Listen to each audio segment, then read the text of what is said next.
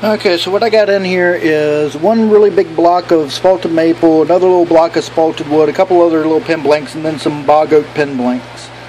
And we're going to see how this works. I like being able to look in from the top here.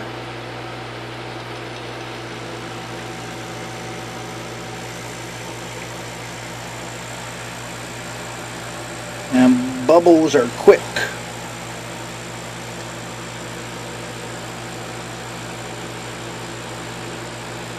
Especially out of that old spalted maple. That's probably been sitting in the shop for about 5 years.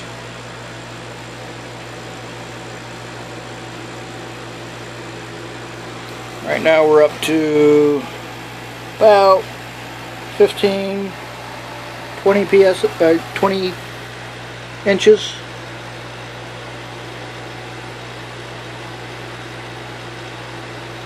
Watching the level on the bubbles.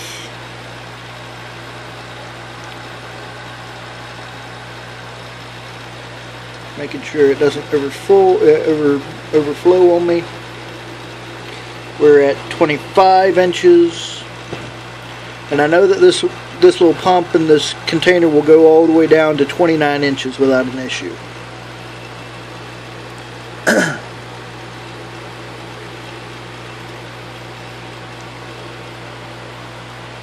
27 inches.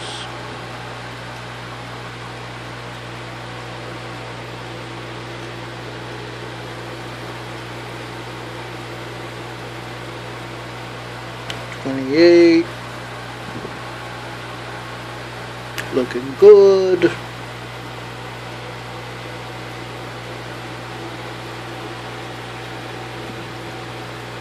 Lots and lots of bubbles, not overflowing though.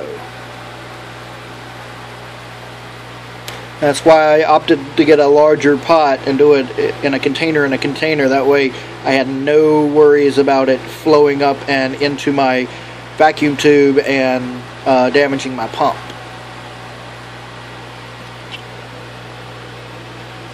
We're at 29 and a half.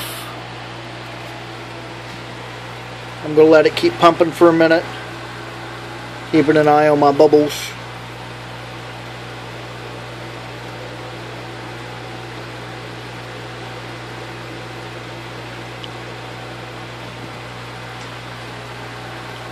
Sitting in a container below this one is actually coffee beans, which I started earlier.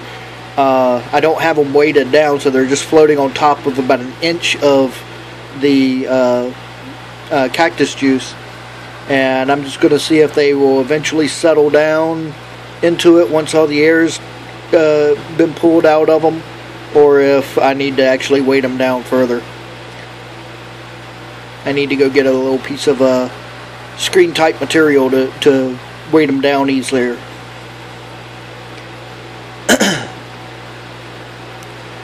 Okay, it looks like the bubbles are receding now.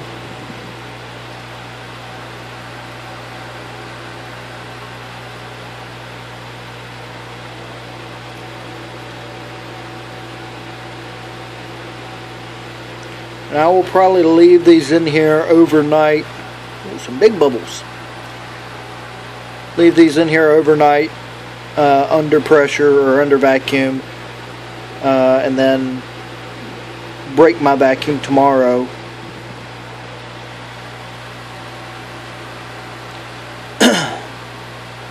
And I'm covered up by about an inch worth of the cactus juice, so hopefully it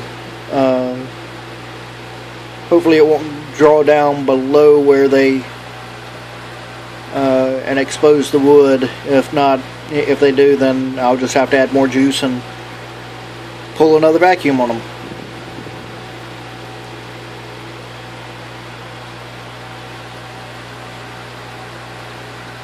Yeah, the bubbles are really starting to drop down now. You can actually see the surface of the cactus juice when those larger bubbles pop.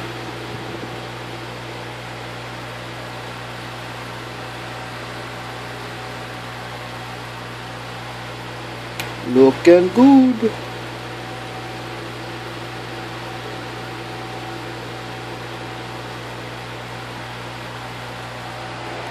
And it's actually showing that I'm at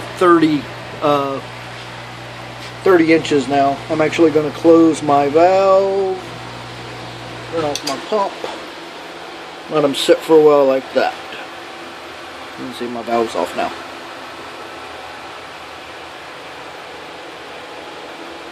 I don't think you can get much better vacuum.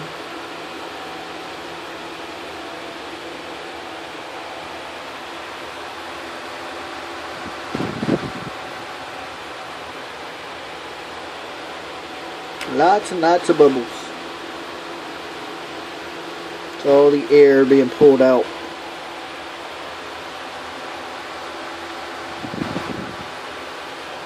And once the air is all pulled out, you turn you release your vacuum pressure, and the resin goes into the space taken up by the air before.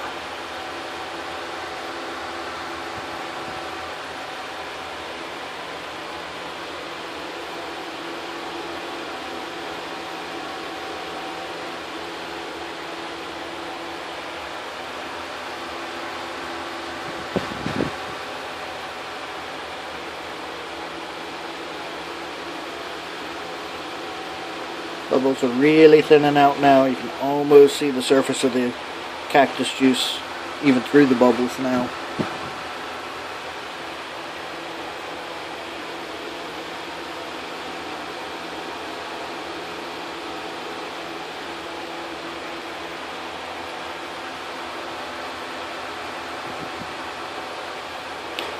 This pot that I have is from Best Value Vacs, and it came as a kit with the pot and this little vacuum pump. Everything was already put together. The only thing that you had to do was the gasket here. They don't send it on the lid. You just have to put it on, which is just a big rubber band type material. So it wasn't all that difficult.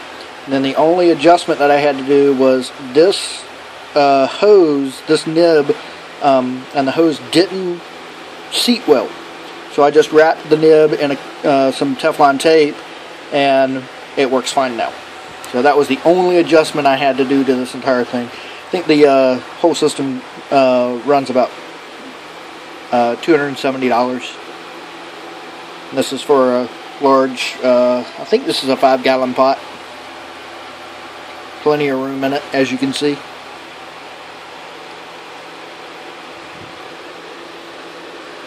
And there's the juice peeking through.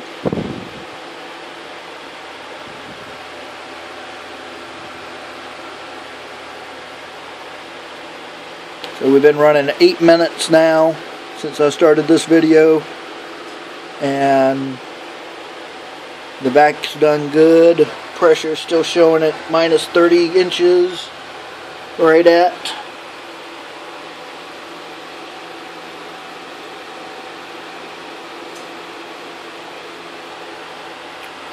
I'd say probably about 90% of the air is now out of those blanks. I'm going to end the video in just a second and just let it sit for a nice long time, and I'll come back to it later and check on it. Actually, I'll cut the vacuum pressure once 99.9% of the bubbles are gone. So if a few little bubbles are coming here and there, that's fine, but you want most of them gone.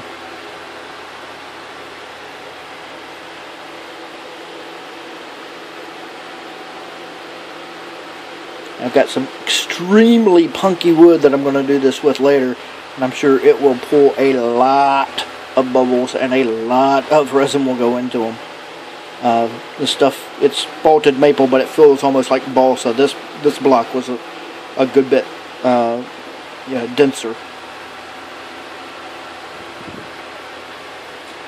Okie doke. I'm going to leave it right there.